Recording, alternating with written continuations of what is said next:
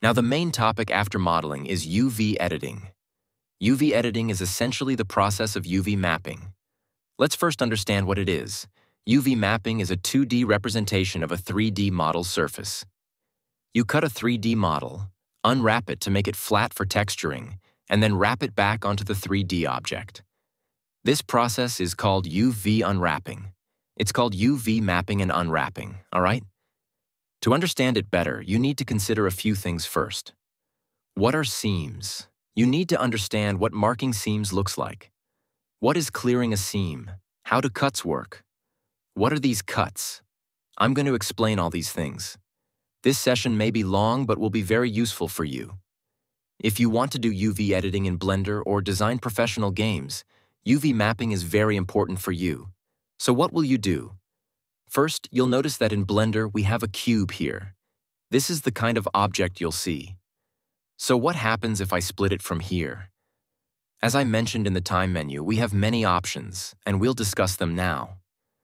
When you open UV editing, it resembles the image editor.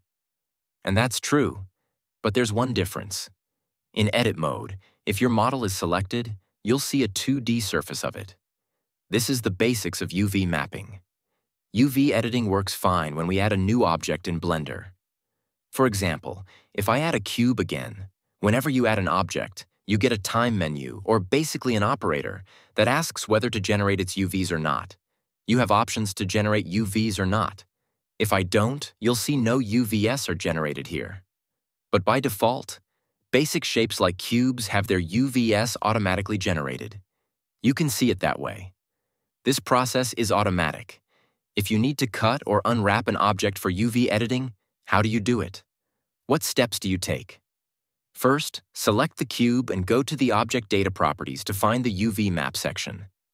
Here, you can create a UV map and see the list of UV maps.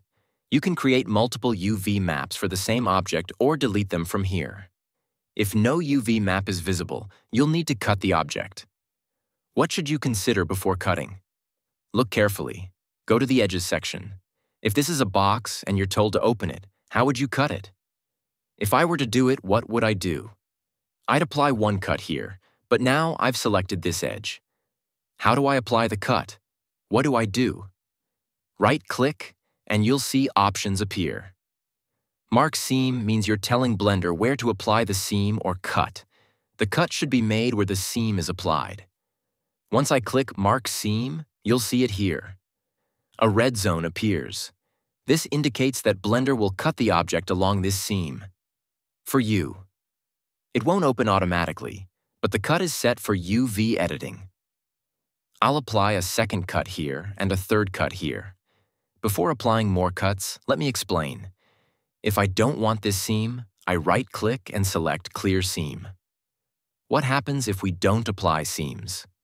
If we unwrap directly without seams, you'll see the result in the UV editor. Press 3 to enter face mode. Press A to select all faces, then press U. A dialog box for UV mapping opens, showing different types of UV unwrapping methods. You can use Smart UV Projection, Light Map, Follow Active Quads, Cube Projection, Cylinder Projection, Spherical Projection, and other methods. You'll see all options here. For now, click Unwrap directly. Once I unwrap it, you'll see it has unwrapped like this. This shows the UV layout. If I show you closely, selecting a face here highlights this face, and this is that face. All faces have been unwrapped separately. This isn't bad, but the issue is that when you apply a texture, the texture may show seams and look broken. The edges won't align properly. To avoid this, we use seams. So, what kind of seams do we use? I'll explain again. If we unwrap directly, we get something like this. If you select the object and view it in UV editing, you may want other objects to be visible too. Enable Shrink to see them. You can see objects without selecting them. You can also select faces from here, or identify which face this is. This setup works fine. Now we'll unwrap with seams. I'll right-click here, mark a seam, and apply it like this. Have I explained what a seam is? Now I'll add more seams. I'll cut here and here. Why these cuts? Let me explain. Right-click, mark seam. It will cut here and here. This area will open like this, unfolding from the back, right? Now that I've set this, it will open from here, so we need to cut this part too. Select it, right-click, mark seam, and ensure we cut this and this part too. Select both, right-click and mark seam. Now it will open from here, cut here, and unfold completely from here to here. Once I mark it, select all, press U, and unwrap. You'll see the UV has unwrapped perfectly as intended. Look, I'll select this to show this is our part. This is the top part. Now open. This is that part. We didn't add a seam here, so these three faces joined together. These three faces also joined, with no seam applied here. This part is in the middle and this one is below because we unwrapped it from here. This part has moved down because it opened this way. Like this, the bottom part has opened, and this part is here. So we've perfectly unwrapped the cube, which was our goal. This helps you understand seams. Let's look at more examples of seams.